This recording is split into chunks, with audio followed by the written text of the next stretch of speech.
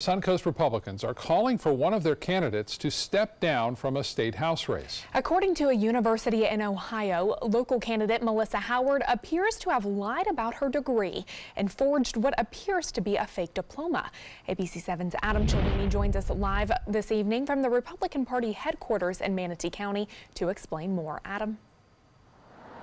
Yes, Scott and Jacqueline, good evening. You can see the campaign signs lining the landscaping here by the GOP headquarters in Manatee County. Tommy Gregory in full view, but his opponent, Melissa Howard, no signs that we can see. Now, we have not heard back from these party members about whether or not they want to ask Melissa Howard to drop her campaign leading into the primary, but the Republican candidate certainly has a long road ahead after posting a picture that may have doomed her campaign.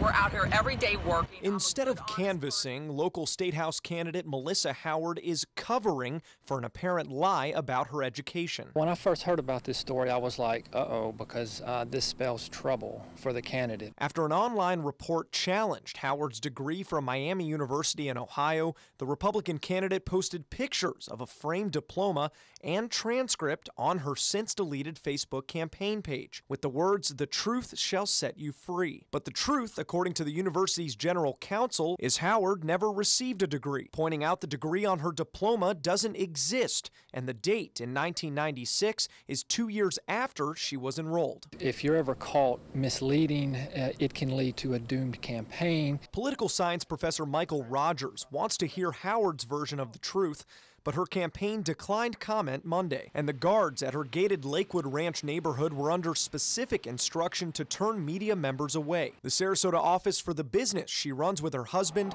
also empty on Monday.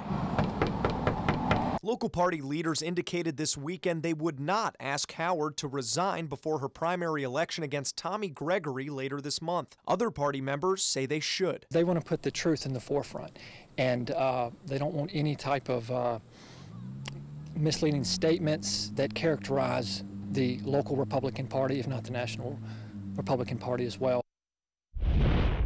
Now, it's worth noting that education is not listed as a requirement for candidates running for the State House of Representatives. And coming up later tonight, we will be continuing the discussion about Melissa Howard's education and what she should do with her campaign. That's all coming up at 7 o'clock tonight. For now, reporting live in Manatee County, I'm Adam Cellini. Back to you in the studio.